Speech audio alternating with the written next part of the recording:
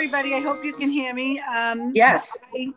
Just like all of you, back on September 25th, 1970, I wanted to marry Keith Partridge, but over the years, I learned to really love and respect the talent of David Cassidy. So over the years, I've collected a lot of memorabilia, and I was going to throw out this hutch about 2 months ago, and my husband said, "Why don't you put all your Partridge family crap in it?" And that's what I did. So all of my stuff.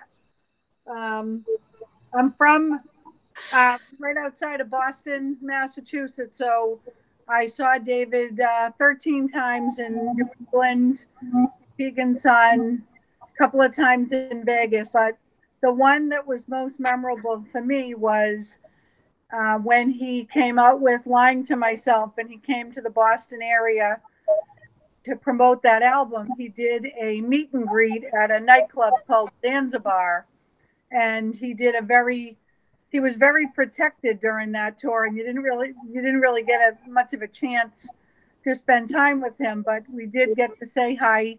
Me and my best friend went, and at the time, my brother had painted some sneakers for me because I had a golf team called the Partridge Family, and he created a t-shirt for all of us, and that was the logo, the Partridge Family. Part of my big t-shirt quilt that David actually wore twice in concert, but my brother-in-law hand painted these sneakers for me. A little hard to see, but they're hand painted partridges.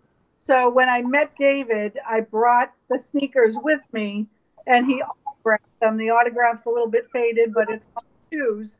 And I only had probably 10 seconds of his time, but he autographed them, and he kind of made it look like, oh boy, I've seen everything now.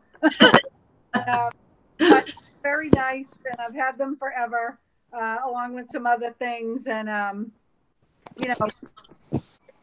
Oh, wow. Nice.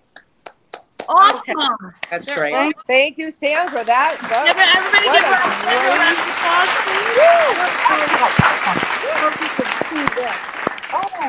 picture that I took. That's the picture that I took when he signed my sneakers. Oh.